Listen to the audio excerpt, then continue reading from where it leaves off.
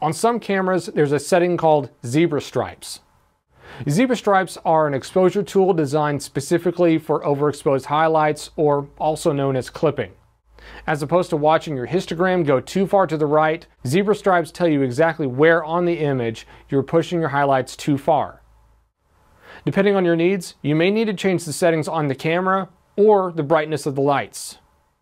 To better explain how this works, we have Tyler over here in a white sweater. It's going to help us figure out exactly when we're going to clip our highlights and where on our image we're going to clip our highlights. Now, some cameras will have this feature built in, like the Sony a7 III or the R5 or R6. So check your camera's manual to see if this feature is available on your camera. Just to keep things simple, we're actually using a Nikon Z6 as well as an Atomos Ninja V recorder. So as we have Tyler sitting here now, he's pretty well exposed. We're shooting at 1/200th of a second, f4, at ISO 640. So it looks pretty good already. We see on the screen he's pretty well exposed. Now, what if we were to overexpose him a little bit?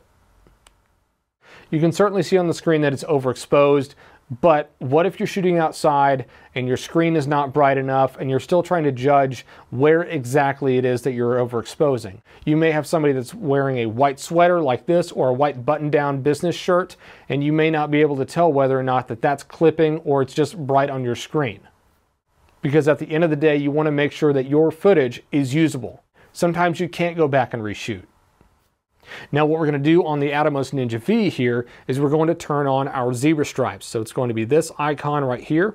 What we're going to do is enable that. So right now we can see his face is overexposed. Of course, the sweater is very overexposed. Now what we're going to do, I want to go into our settings here and see this is set to 95%. So you can set this threshold to be a different number if you want to move it over to anywhere from 50 to 75, 80%. You can set this threshold level depending on what you're trying to expose for. At 95 to 100%, that's really good for making sure your highlights aren't clipped. And if you move it down to about 75, 80%, that's good for most lighter skin tones. If you've used a DSLR or mirrorless camera in the photo side and it has a highlight warning, this is very similar to that, where you'll see that flashing red or flashing white to show where you've blown out your highlights. This is a very similar type of idea. And so his skin's already overexposed, so we're going to stop that down. We're just changing our shutter speed. We can change aperture if you need to, or ISO. We're starting to underexpose, but his sweater is actually looking quite nice. We're able to see the movement in that sweater. And if we go all the way down to where that starts to really go away, well, we're pretty heavily underexposing the entire image. So let's get it right back here. So we'll switch it to 100%, make sure it's enabled.